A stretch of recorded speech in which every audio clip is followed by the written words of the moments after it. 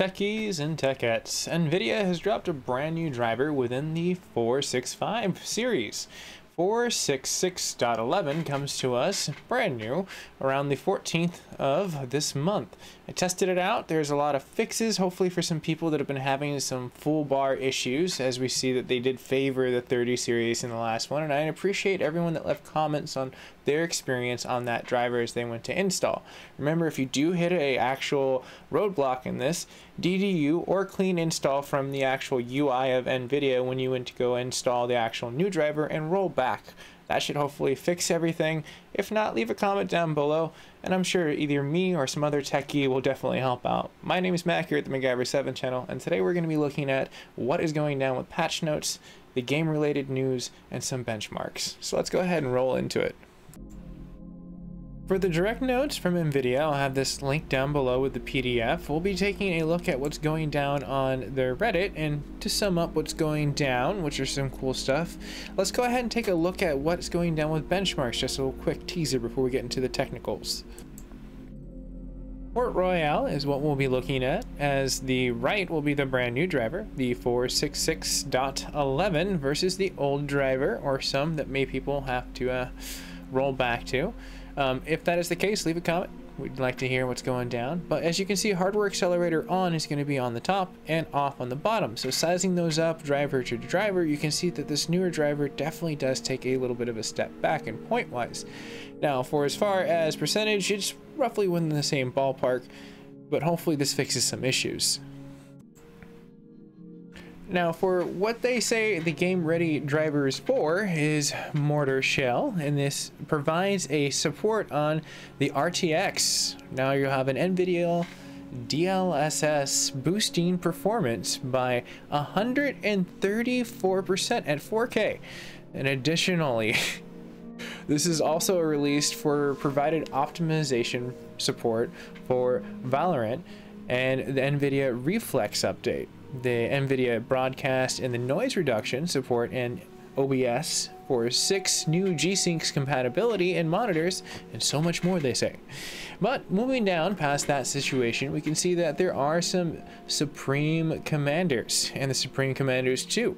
This will hopefully have the game experience lower in the FPS, now going back up to what it used to be. Adobe Camera Raw, which would be very important for editors, would see that sometimes it may show up as a black Adobe Lightroom. Now hopefully is fixed as well. Now VR also comes into it for Flight Simulator. For most people that are running the 2020 VR, may have some shutter on the hardware accelerator when its schedule is disabled.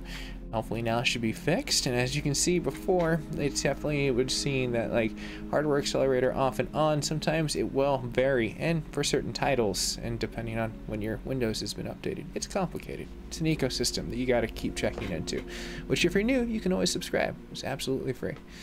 Now moving on past for as far as open issues, you can see that WoW, Batman Arkham Knight, some streaming VR titles, and we have Prepare 3D, YouTube on the shuttering, which was very cool because there are some things you can do. There were comments in the last video I would definitely suggest to check out. Some people found some workarounds, which was really cool.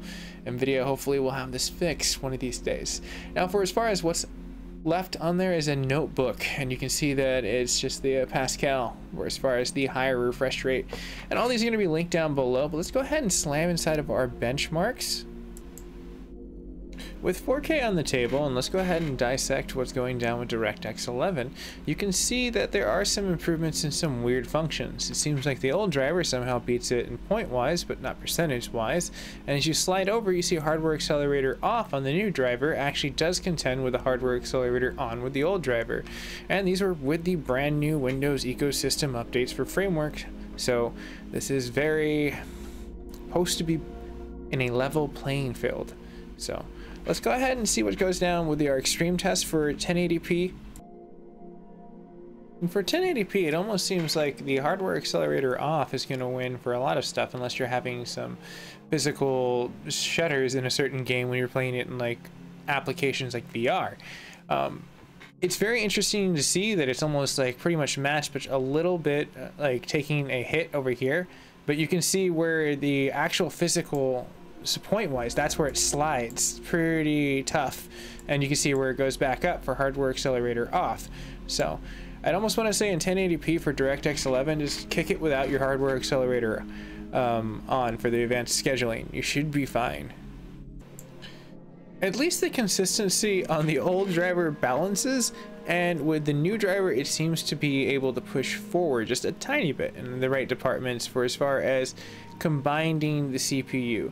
As you can see, the physical portions of what happens with the GPU scores, they don't really increase that much. So hopefully that's just going to be something that you're going to see like some better percentages, because like for as far as a 3% increase, that's pretty sweet, honestly. And I did remember seeing on the comments some people were mentioning that their TDP was going up and the idle clock speed on their CPU. So hopefully this was a nice balance for people playing in the 1080p department. This driver seems pretty promising, but let's go ahead and look at DirectX 12 before we sew this up and get out of these patch notes. This is where you see the playing field get a little bit weird.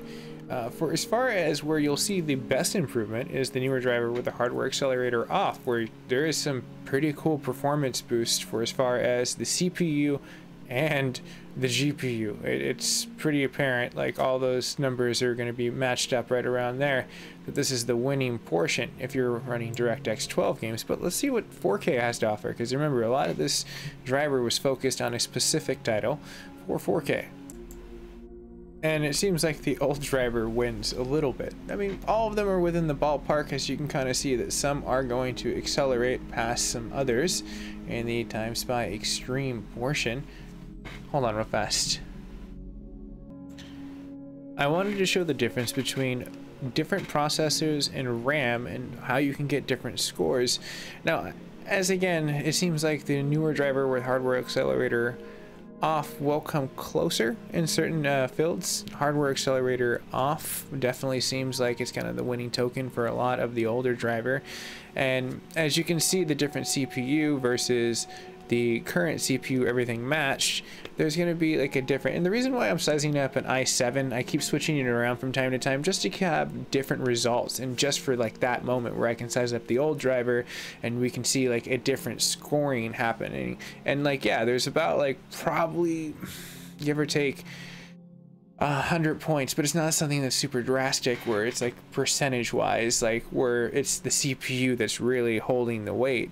So end of the day, it seems like it is an optimized titled driver update. Hopefully we'll be fixing some of the update issues that were addressed within inside of the known issues that are now fixed issues, hopefully. If not, leave a comment down below.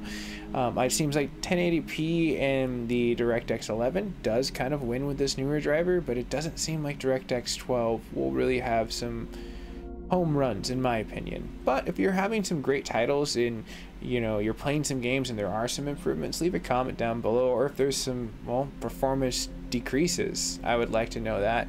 And everyone, have a very nice day. If you're new to the network, you can always like, share, and subscribe. I'll see you guys and gals in the near future for more Nvidia related news as it comes live, and we will unwrap the benchmarks and we'll size up everything.